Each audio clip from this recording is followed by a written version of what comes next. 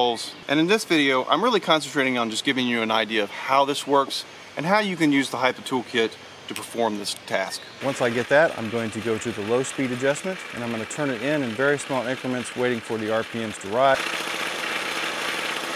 And then I will turn it back out just to that point where it starts to slow down. And then rev it up a few times to make sure that it accelerates smoothly and is not bogging down at any point. So you can find more great products like this at hipastore.com. And as always, guys, I appreciate you watching.